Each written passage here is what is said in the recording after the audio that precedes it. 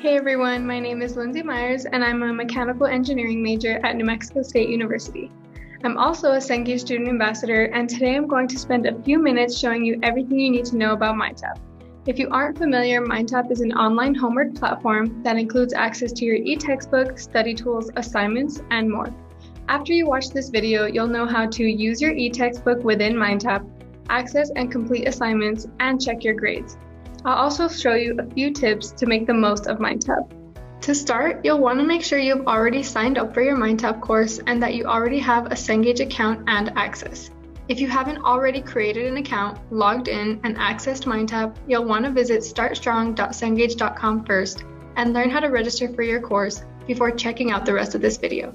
The first step to using MindTap is logging in. Most of you will access MindTap through your learning management system like Blackboard, Canvas, D2L, Moodle, or something else.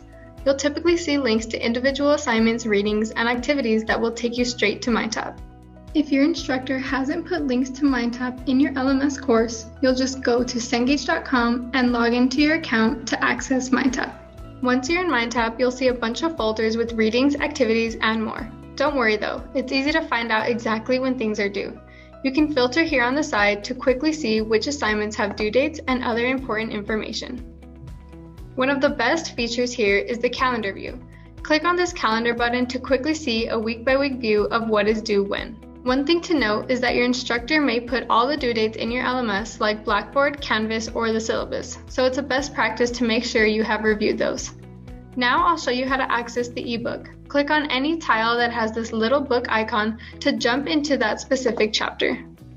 Think of the reader as an ebook with lots of extra features. Once you navigate to the page you are looking for, you'll see several buttons in the upper right-hand corner that you can use as you read.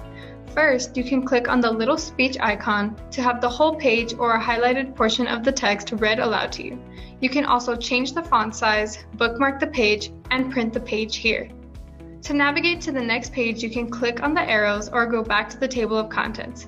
You can see that some pages have videos and other content directly embedded. As you are reading, feel free to highlight any text with your cursor.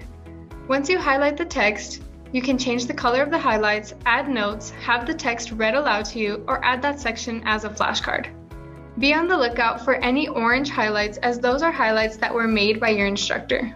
Creating a flashcard is one of my favorite things in MindTap because it really helps with my studying. I like to highlight key passages and create flashcards and notes from key terms. Speaking of notes and flashcards, MindTap has a great place to collect all this info.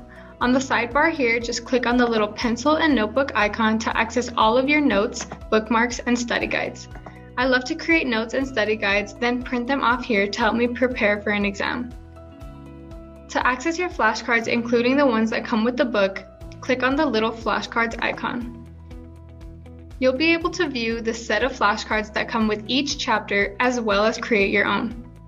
If you're like me, the main thing I really need to know is how to access my assignments and when to complete them. The good news is that MindTap makes it really easy to see when assignments are due, which ones count towards your grade, and which ones are for practice. First, I'll click on the calendar view. Then I can quickly see that my chapter quiz is due this week. If I click on the chapter quiz, then start assignment now, I'll be able to complete the assignment.